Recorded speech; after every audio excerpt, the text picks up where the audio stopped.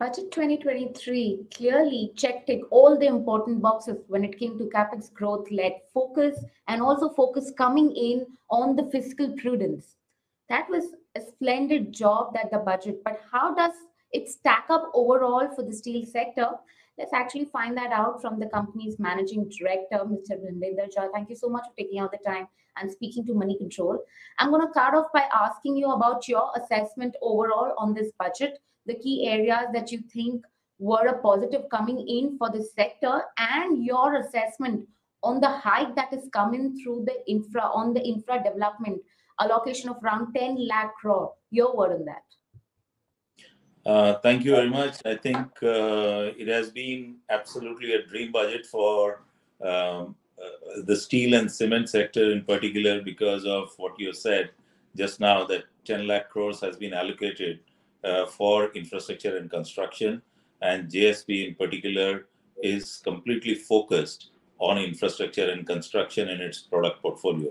Additionally, there is also focus on railways, and of course, we are, apart from Steel Authority, the only other company in the steel in the country that manufactures rails.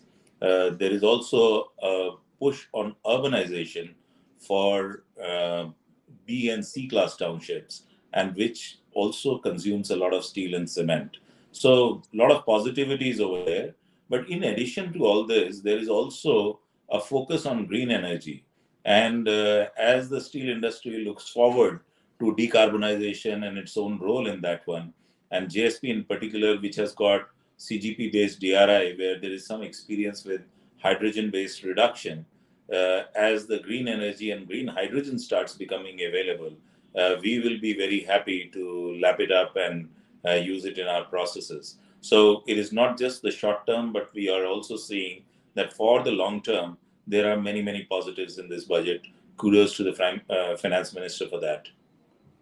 Okay, so let's get into the specific parts of it, right? Let's talk about the railways part of it first, where on the fine print we've seen a highest capital allocation coming into railways to an extent of almost 9 times that we've seen in 13-14.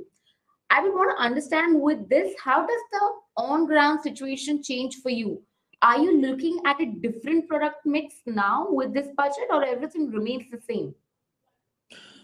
See, this budget, I think, sets the tone for the growth of rail network in India and Sure. improvement in rolling stock. Rail network is absolutely essential, and if country has to grow, and if it has the ultimate ambition of being able to produce 300 million tons of steel, then there is 3 times that cargo that has to move on the wheels for raw materials, and then the finished goods have to move.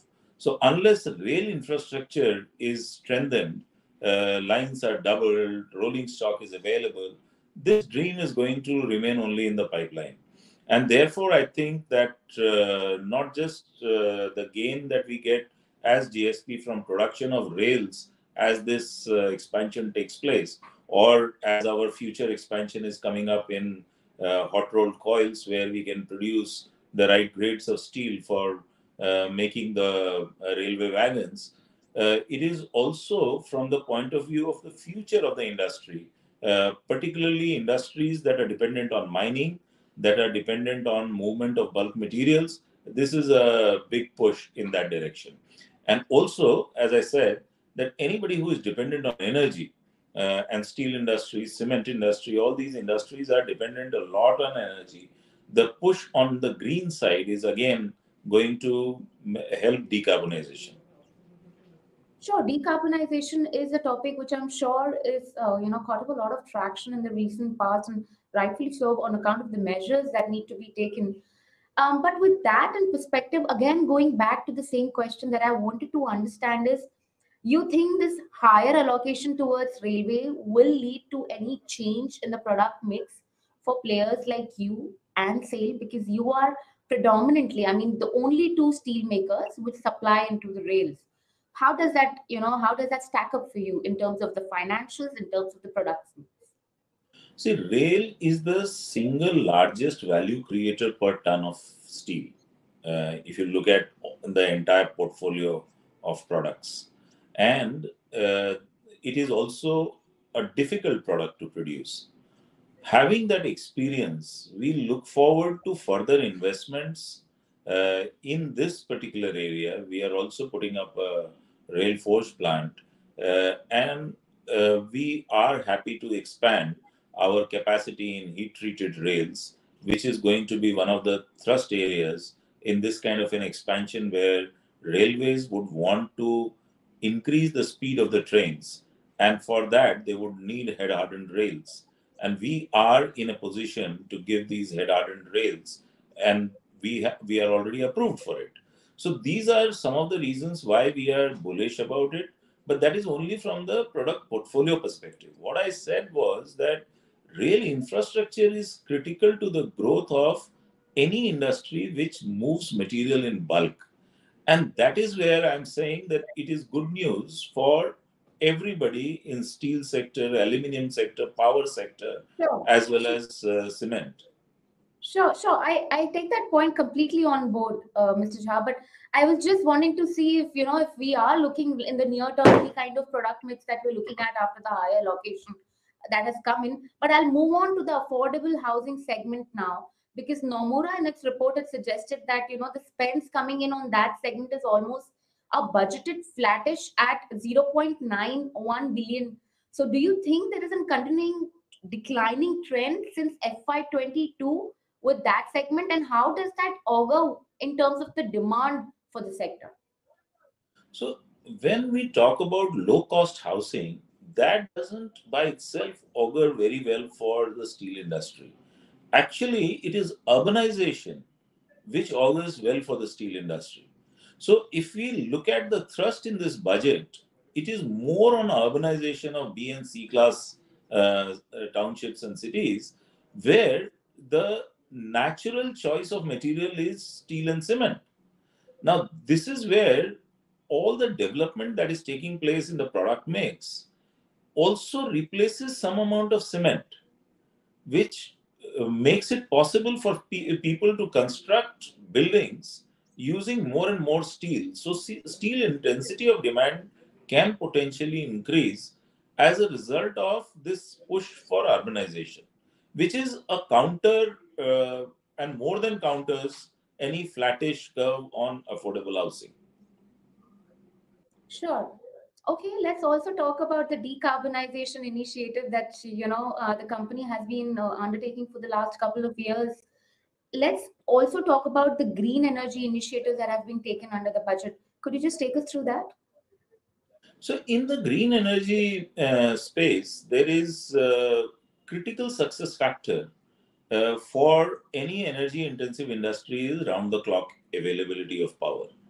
And round the clock availability of power comes from a combination of uh, various modes of energy generation. So, for example, solar energy is only available during 12 hours of the day, but energy consumption in our kind of industries is 24 hours a day. So, round the clock energy requires hydropower or pump storage or many other options that people, wind, for example, all these options have to be combined. Now, when the government starts making a push for green energy, it is not just a push for a particular form of generating green energy, but it is about making this energy available round the clock. And therefore, any investment in this area, it starts with energy generation, but it also goes to the areas such as generation of green hydrogen and other sources of energy that can be stored when there is excess energy and can be used as a fuel when there is no that source disappears, for example, during the night. So, for steel industry, there is an additional advantage that comes out of all this. The additional advantage is that with the thrust on green energy, it becomes possible to get green hydrogen. And then green hydrogen becomes a source of reductant in place of carbon. And that's where the decarbonization takes place, because 2 to 2.5 tons per ton of steel is what is the kind of energy that is carbon emission that is done by the steel industry. And that happens primarily because of iron oxide being reduced using carbon. So when this change takes place, we see not in the immediate future, but we see the step in the right direction for production of green hydrogen.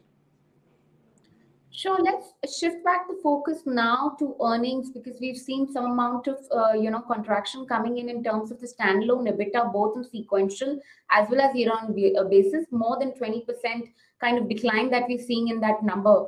But I would like to understand from you if there are any cost-saving measures at play, which is going to be playing out in the next quarter, and what kind of numbers on the operational front can be expected in the next year. So first of all comparisons with last year, I would say that it is once in a lifetime that Sure. the steel industries saw those kind of prices, and anything will, in comparison, look very pale. And therefore, it is not the right comparison, particularly last year versus this year. What should be actually looked at is that what happened during the current financial year.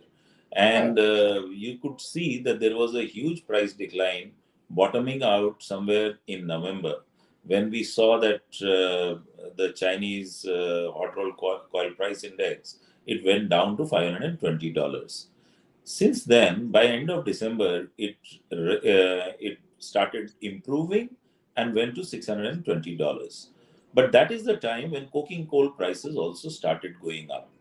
As far as JSP is concerned, up to quarter three, what happened was that we had flattish net sales realization, about 1% down only, despite all this decline in prices because of product mix changes, etc.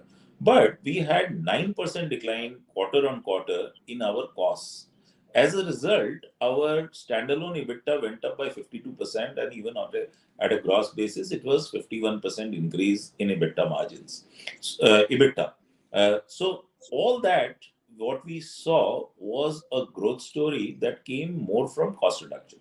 Now, going forward, what is happening is that coking coal prices have gone up and iron ore prices have gone up.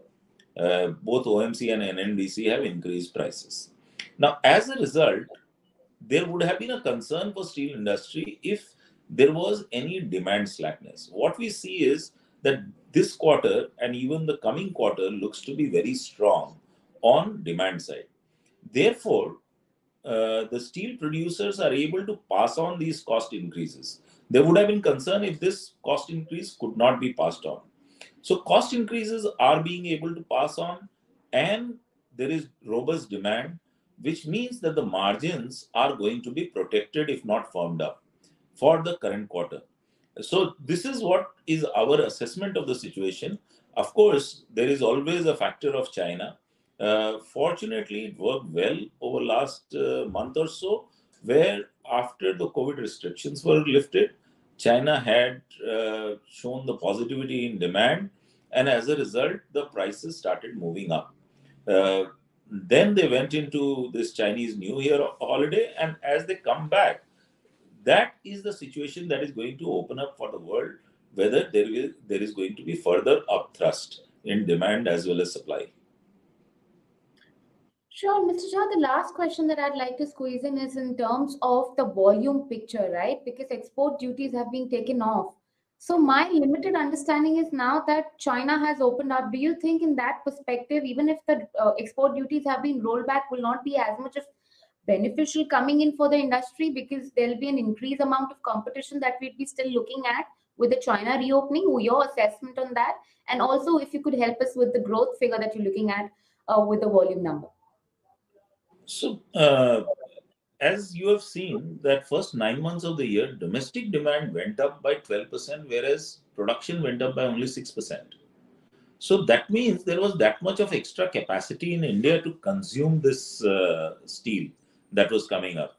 And in fact, India was not affected negatively in a big way, although the prices kept on declining. Now, what happens with export duty removal is that this provides a pressure release valve. Just in case a particular product category, for example, does not have enough local demand, then export duty creates a non level playing field. because imports can keep happening and exports, there is no possibility, then there is a problem. Now that that problem is out of the way, the pressure release valve can work. But why would anybody want to export when there are domestic customers vying for your products? So exports is not a big factor per se, unless there is a pressure on a particular segment. Now, coming to the Chinese market opening up and therefore those opportunities going away, of course, we would not like our existing relationships, which got disrupted as a result of all this export duty, which we are restoring now. We don't want those relationships to be disrupted, and we would like to continue with those relationships. These relationships are stronger with the kind of quality and delivery that we make, and with the China Plus strategy particularly being looked at in the West. Therefore, we do not see much of an issue if we want to export. But on the other hand, we do not see the necessity of export as much because of the good domestic demand. Fair enough. Point well taken on board. Thank you so much for taking out the time and speaking to Moneycontrol. We are running out of time, so apologies for that. But then it was indeed a pleasure talking to you as always. Thank you very much. Always a pleasure talking to you.